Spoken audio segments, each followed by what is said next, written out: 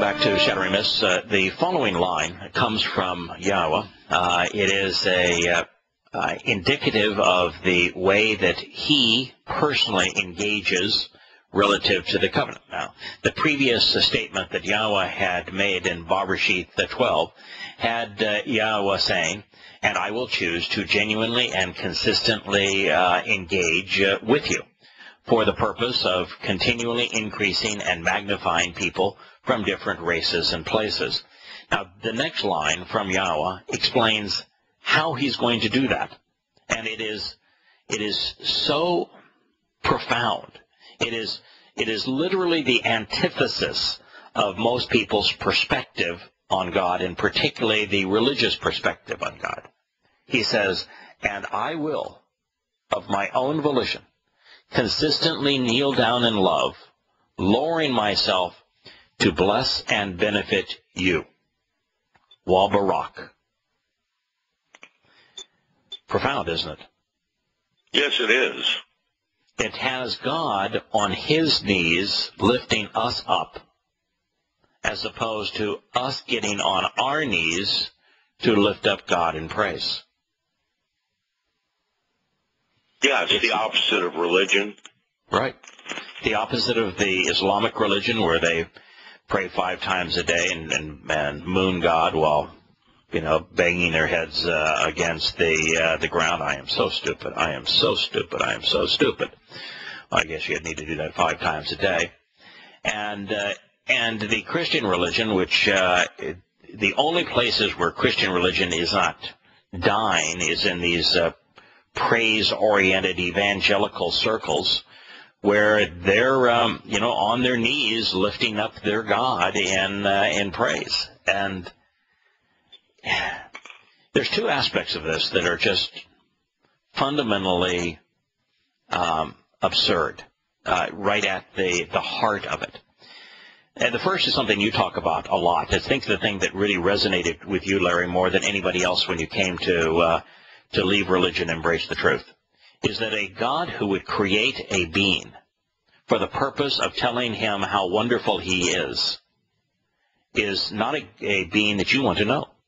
Why would you want to know a being that says, I'm going to create you for the express purpose of you constantly telling me how wonderful I am. I want you on your knees, afraid of me, groveling before me, lifting me up in praise, telling me how wonderful I am. Can you imagine? Powerful beings, powerful people even don't need that. No, once you get to the point in life where you know who you are, you're comfortable with who you are, and the last thing you want is somebody telling you you're wonderful. In fact, it's irritating, because you know that the person saying it doesn't actually think it to be true. They're just doing it because they want to be on your good side. It's repulsive. I can imagine that very few people know that at the level you do. You were worth, your company that you owned was worth several $billion at one time. Yeah. A lot of people listening to this may not know that, but that's Yada's work, and prior to doing real work, I should say. Probably. Yeah, this is a lot more rewarding. Don't get paid for this, but I want to tell you that the perks that come along with working with and in conjunction with Yahowah and communicating His word is so much more rewarding than anything I've ever done in my past. The point being, you've had your ass kissed many times. Boy, have I ever. And I want to tell you, I was trying to convey this without mentioning that, but the reality is it's revolting. And the religious God, this God who wants that, is despicable. That kind of a God would be grotesquely insecure. An insecure person wants you to tell them all the time how wonderful they are. Right. Yeah, love me or burn in hell, which right there makes them unlovable. Right. Now, the second part of this, though, is the flip side of it is that, so while bowing down to praise a God cannot be the purpose of any God worth knowing, the other side of it is just so marvelous in its simplicity. And that is, our Heavenly Father wants nothing more than to help His children, He wants to lift his children up. He wants to engage with his children. He wants to enrich his children's lives. And the greater the individual, the more they're willing to diminish themselves for the purpose of lifting someone else up. And, that's really how we grow. You have a family. You know that every time that you have done something where you've made a sacrifice that is beneficial to your daughters and to your son, something marvelous results. There's things that you're going to know as a parent that there is no way you would ever learn them if you weren't a parent. I mean, right. That's what I would say.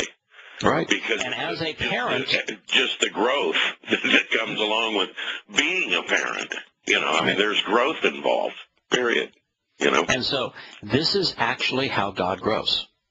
And it's this realization, and you don't really understand it until you are a parent, but this realization that when we make a sacrifice of ourselves and we get down on our knees to lift our children up, we actually grow.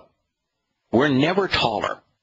We're never greater than we are when we're on our knees, embracing and lifting our children.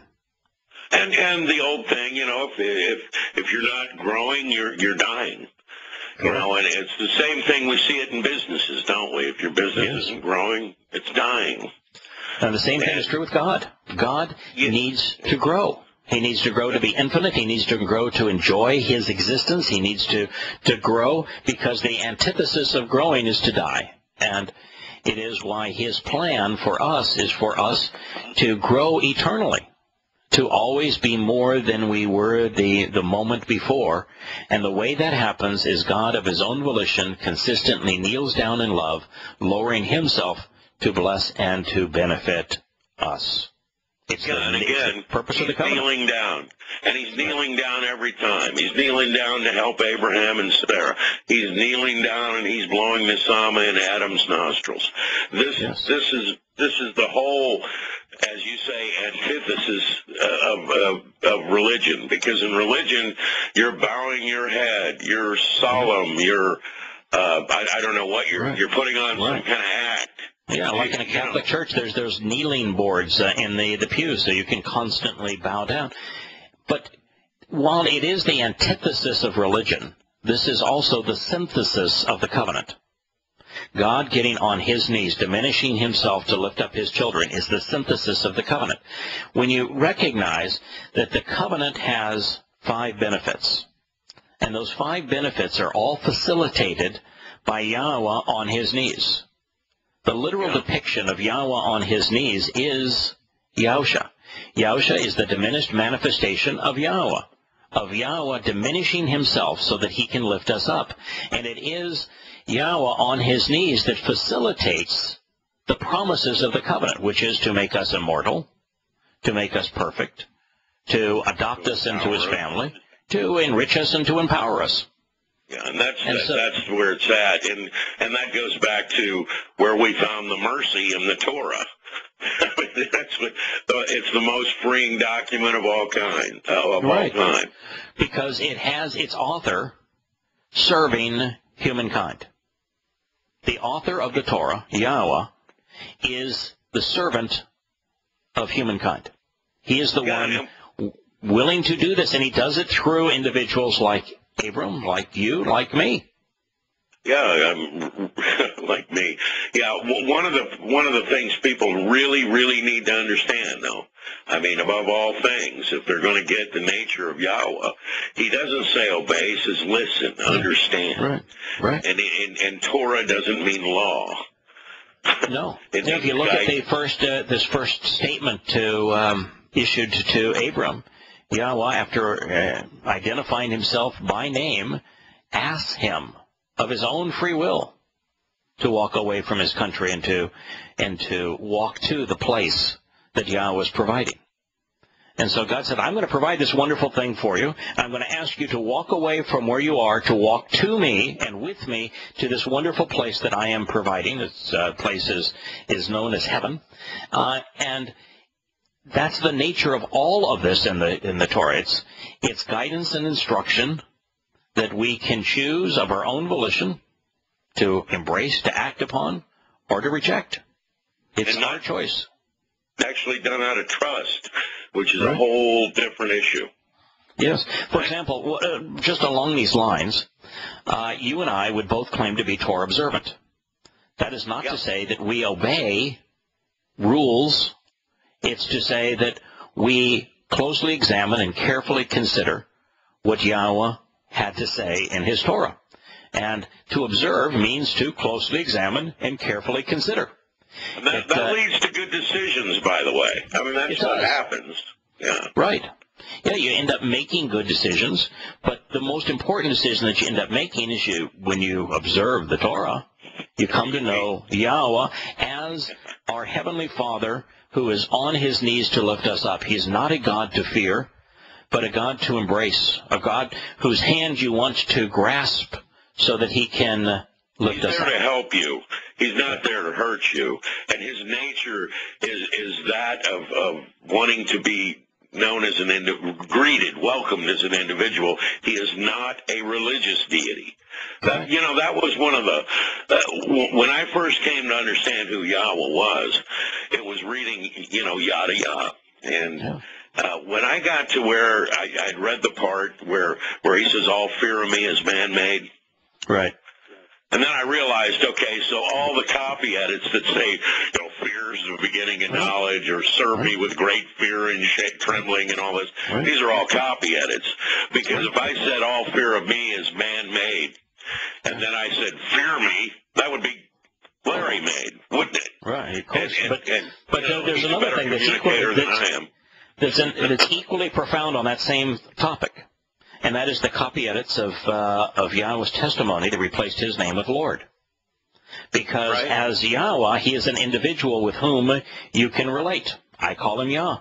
He likes the shortened familial version of his name is Yah. But if he is a Lord, and if I call him Lord, then all of that is torn asunder. Lords do not get down on their knees. Lords do not lift up, they suppress. Lords are to be feared. Lords control. Lords are to be obeyed. The moment you refer to our Heavenly Father Yahowah as the Lord, then you've lost everything. Then your perspective is upside down and backwards. We'll return in a moment.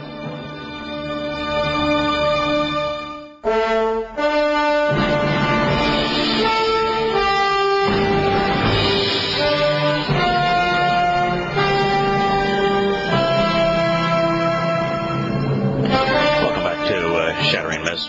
One of the great myths in translating the Torah is that there is a right and a wrong way to communicate the meaning of a word. In the sense of Barak, very simplistically, does mean bless. But if you simply leave it at that and you don't consider the root of Barak, its etymological history, then you would miss the vast preponderance of what is being communicated here. And there are lots of Hebrew words which convey the idea of providing unmerited favor better than Barak. Chen is the Hebrew word, chen and chanan is the Hebrew word and verb and noun that conveys providing mercy, this undeserved favor. And God didn't use chanan here. Now, he's a big advocate of chanan. He uses it all the time in the Torah, Prophets, and Psalms. He did not use it here.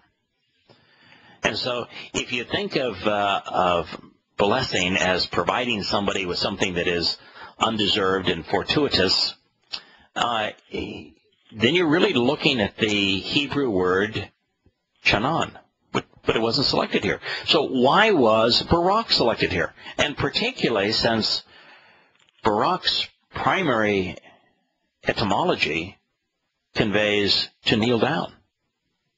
to kneel down, to extol someone, to bless someone, to benefit someone. You're kneeling down for the express purpose of benefiting another, and you're doing so in love.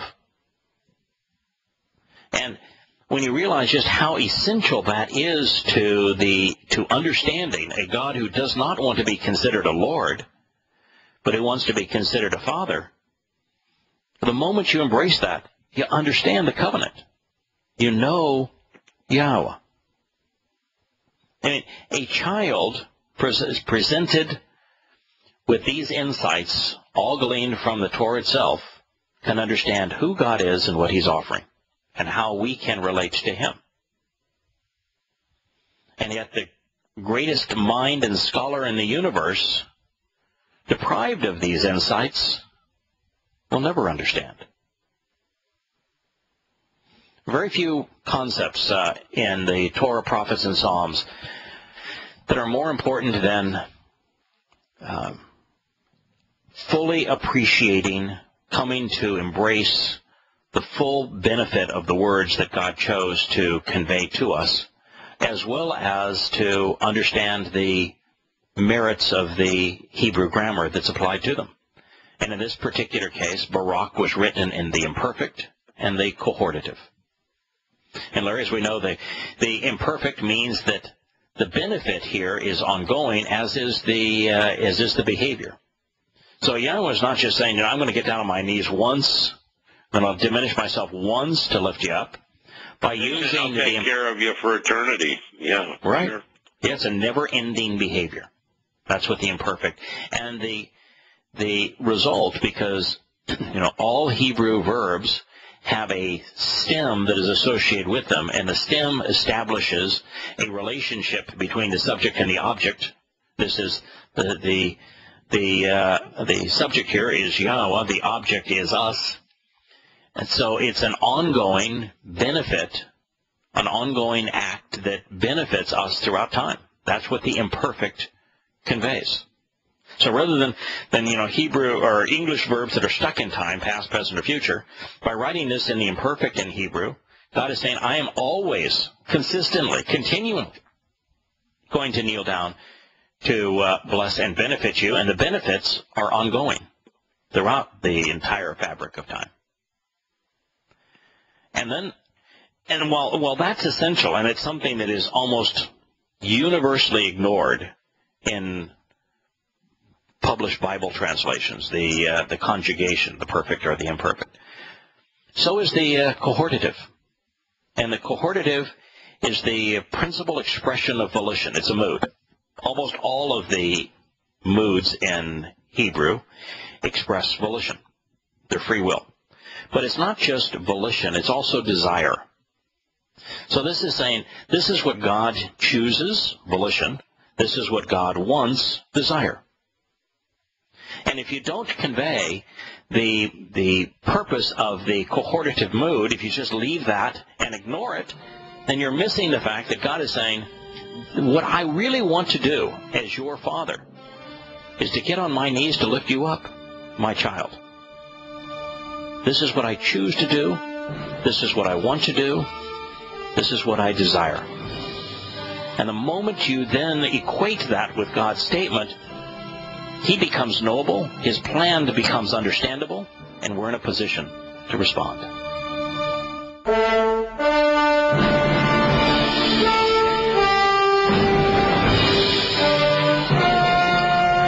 Welcome back to Shattering Myths. There is a direct correlation between Yahowah saying, and I will of my own volition constantly, consistently kneel down in love, lowering myself to bless and benefit you, while Barak and Yahusha.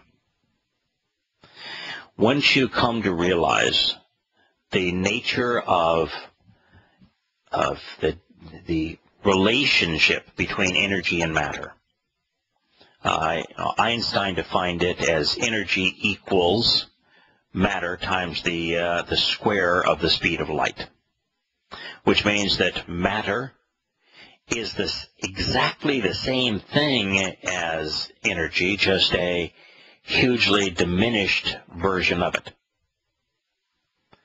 That is to say that if you had the entire Pacific Ocean and you put a bucket into the Pacific Ocean and you drew out a bucket of water, the water in the bucket would be identical to the Pacific Ocean, just a hugely diminished representation of it. The moment you begin to recognize that as a corporeal manifestation of God, that Yahusha, the Messiah, is Barak, the whole picture that God is painting for us becomes clear. That for God, who equates himself to light right at the beginning of his oratory to us, his witness to us, light is a pure form of energy.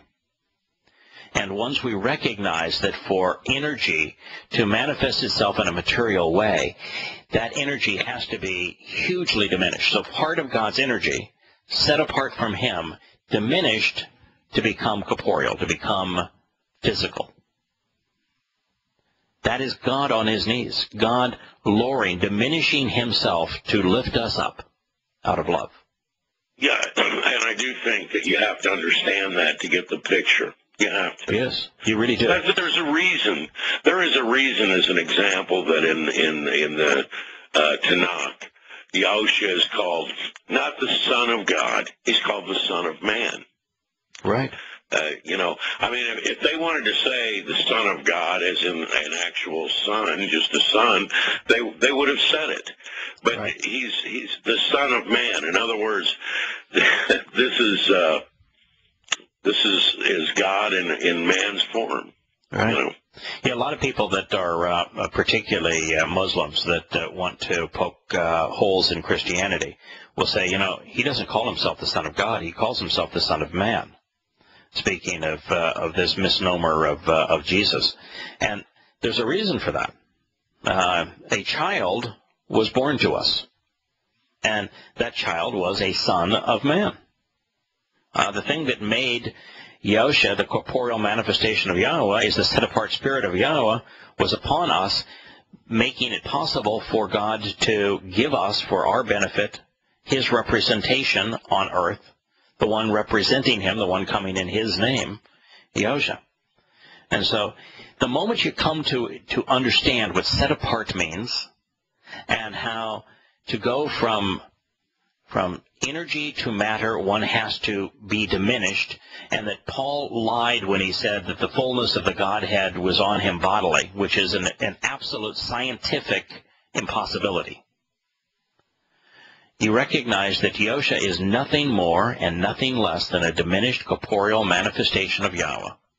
And that's exactly what Yahweh said he was. And further, when you understand that he is a diminished manifestation of Yahweh, you understand Yahweh leads from the front. Right. Thou shalt lead from the front. Right. Put it like that. Right. But also, when God says, I'm going to get on my knees to lift you up, this diminished corporeal manifestation of Yahowah is God on his knees. Yahweh on his knees is Yahusha. That's right. This is the means that he is using to do this.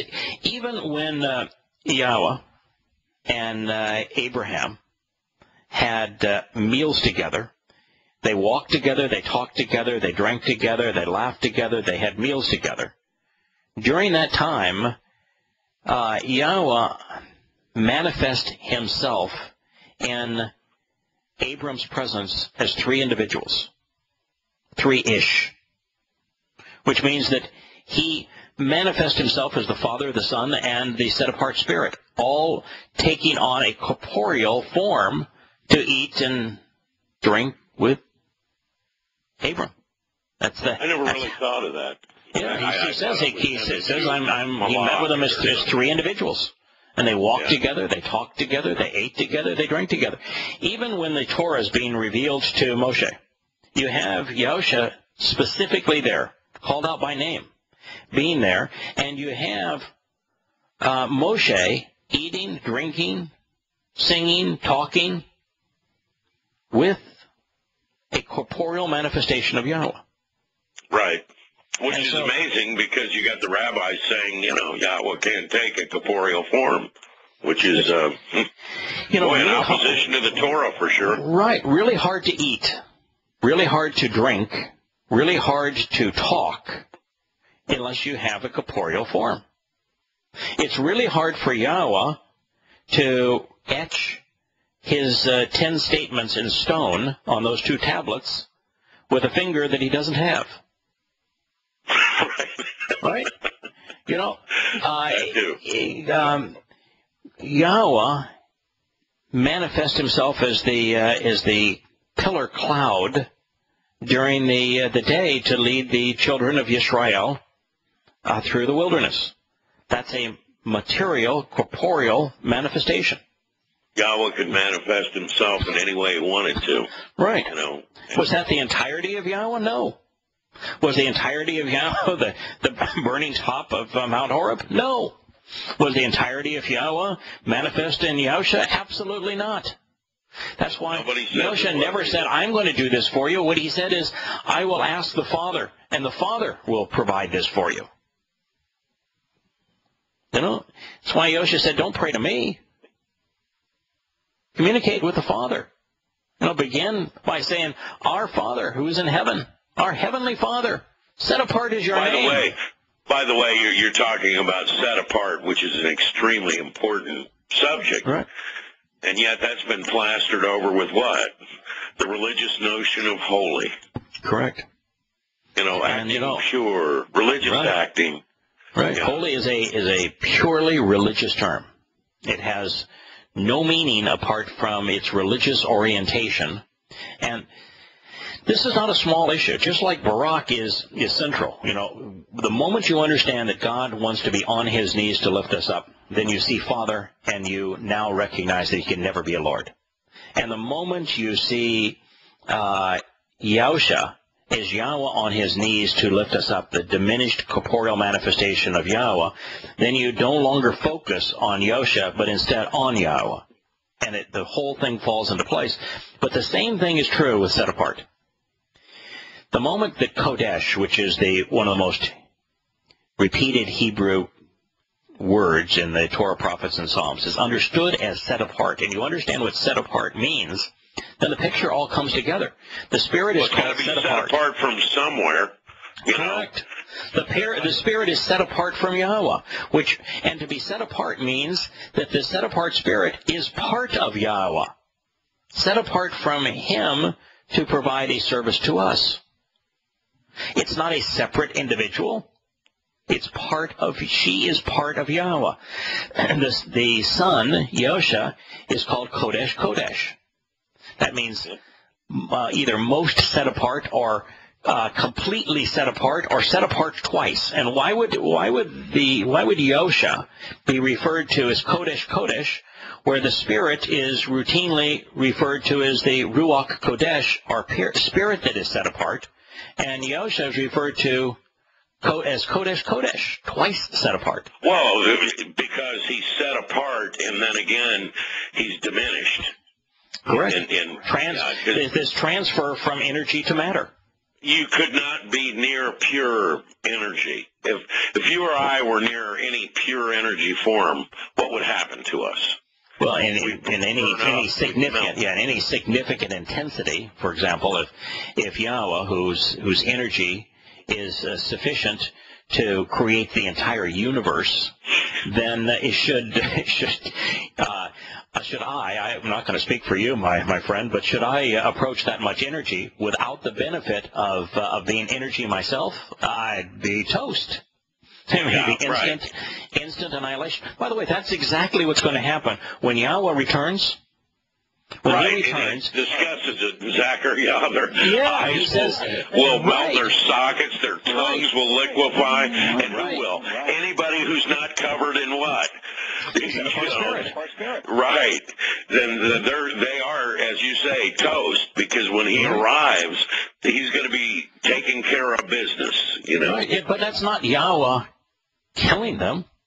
It's just that exposure to God will melt them. Will literally evaporate a corporeal individual that isn't prepared to be in the presence of that kind of energy. And the purpose of of the covenant, the benefits of the covenant, what God is doing when he kneels down in love to benefit us is he's preparing us to be in his presence. So when this enormous energy, and it's not going to be the totality of Yahweh's energy that's going to come to the earth, but a much more representative percentage of his energy is going to come to reside with us. In an undiminished form, no less. Yeah, in a less diminished form. Yeah, it's going to be, Yahweh is going to come back appearing like the constellations, like stars in the universe, which still is not the entirety of God, but substantially less diminished. Those who have embraced the covenant have received the blessings of the covenant and therefore are prepared to be in the presence of such enormous light. And that's the why only way you'll be prepared to be covered in the Kodesh Ruach, or Ruach Kodesh. Correct. And that's it. I mean, there's no other way to be able to deal with it. That's what happened to Adam and Yahowah, by the way. I mean, when the reason they realized they were naked is why? Because the set-apart spirit left them. They weren't covered anymore in the Ruach. So she left, and they were naked. Right. And those who are naked upon Yahweh's return, which is going to take place some 20 years from now, on the day of Yom Kippurim, the day of reconciliations in year 6000 Yah, which is 2033, happens to be October 2nd on our calendars. If you are not part of the covenant, if you haven't received these covenant blessings, then Yahweh's return will be, he's going to come back as so much light, so much energy, that you won't survive it. And so there is a plan for you to survive it, but to do so, you have to act upon the covenant.